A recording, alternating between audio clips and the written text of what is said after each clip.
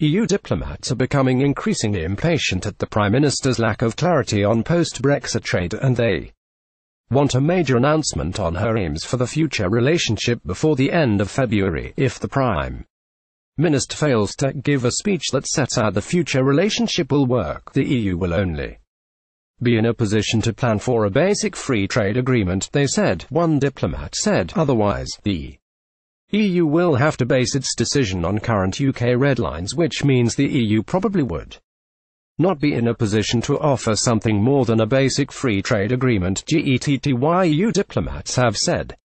The PM must clarify her stance on future trade deals. Friday, January 26, 2018. Donald J. Trump addresses a plenary session during the 48th annual meeting of the World Economic Forum WEF in Davos, Switzerland. 26. January 2018. The UK must come out with clear positions and stop the game of hide-and-seek to be able to move forward. EU diplomat. The diplomat said they want specific positions on specific policies for the UK so the second phase talks can continue, despite Theresa May saying the UK would leave the single market and customs union. Mr. Hammond angered Eurosceptic Tories yesterday when he said any change to the UK's trade relations with the EU will be modest. His comments suggesting a soft Brexit was still on the cards highlighted how the government is still split on the trade deal's demands.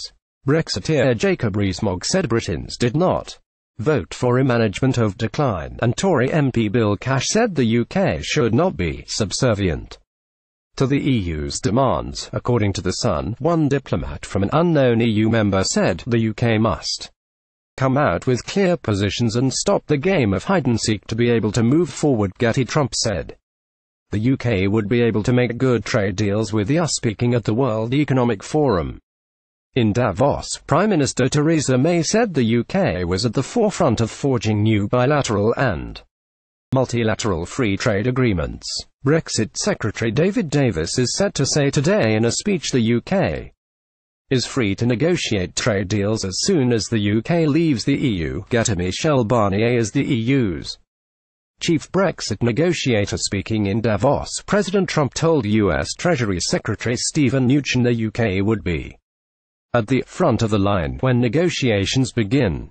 The UK is due to leave the European Union on the 29th of March 2019, after which the UK is expected to negotiate its own trade deals, rather than being part of the deals drawn up on behalf of all EU member states.